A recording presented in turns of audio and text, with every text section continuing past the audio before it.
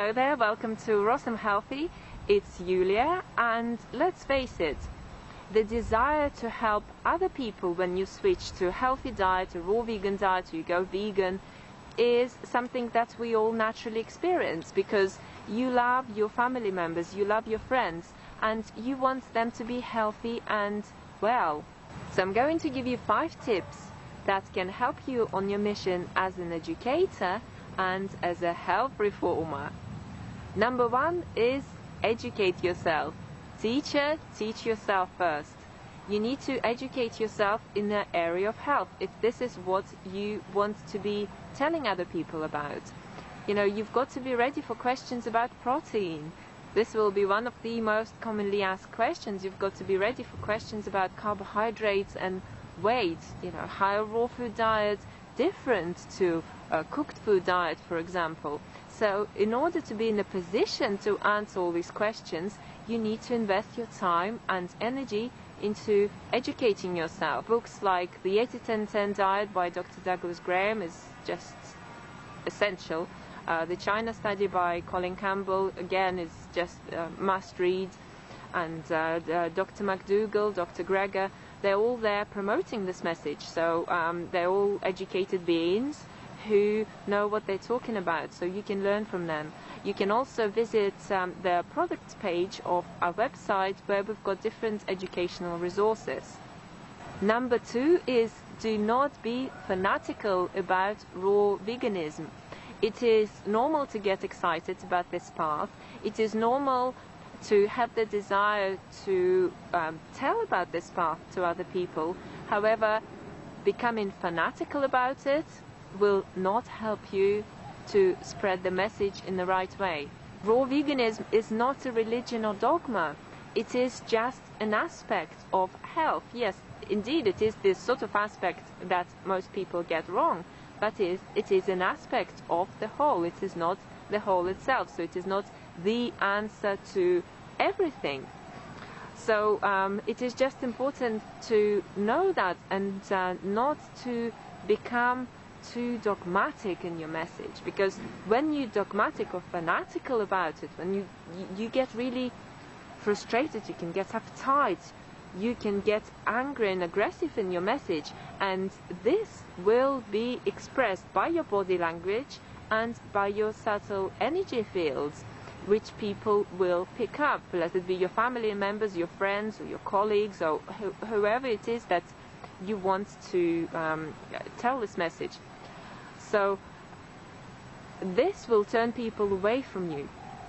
Very, very important for you to bring yourself into balance first and then put this message across. Number 3 is do not get attached to the end result. It is impossible to save the whole world, to heal the whole world, and it is really not something that we need to invest our energy into.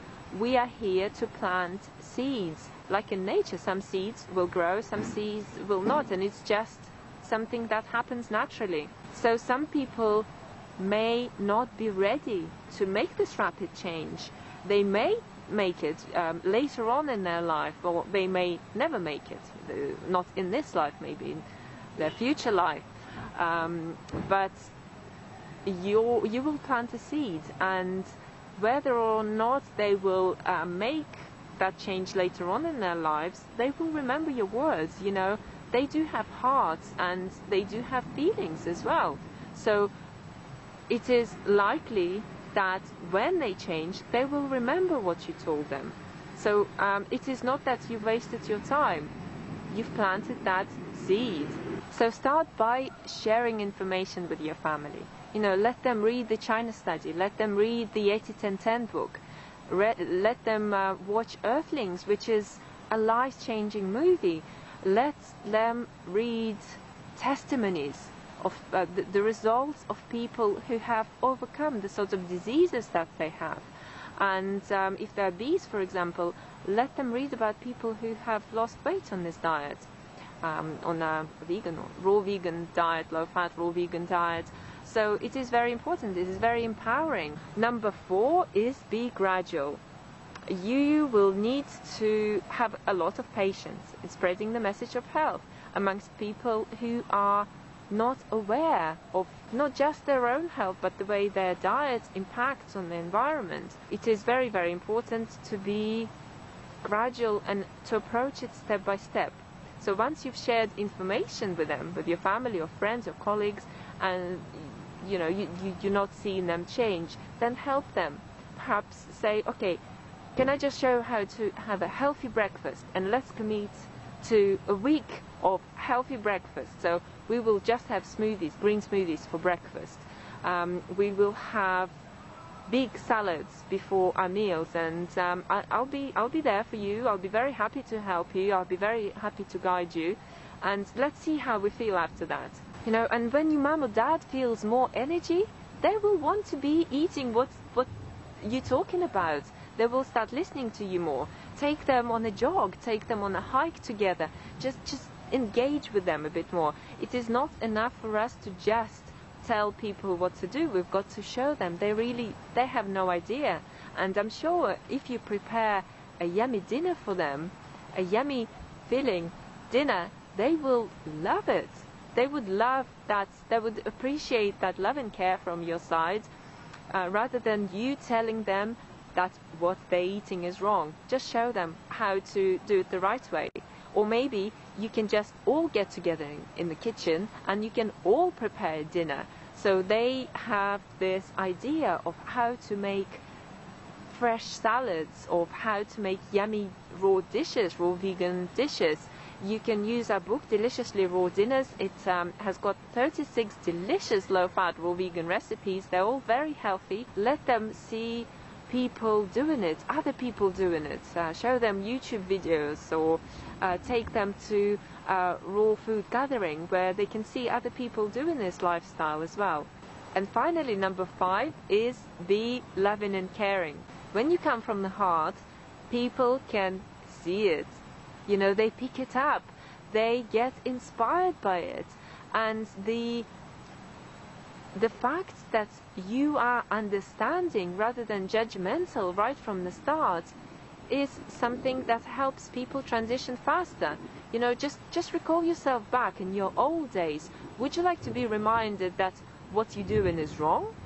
Or would you like to be loved, cared for, and just told how to make things better, but in a very loving and caring way?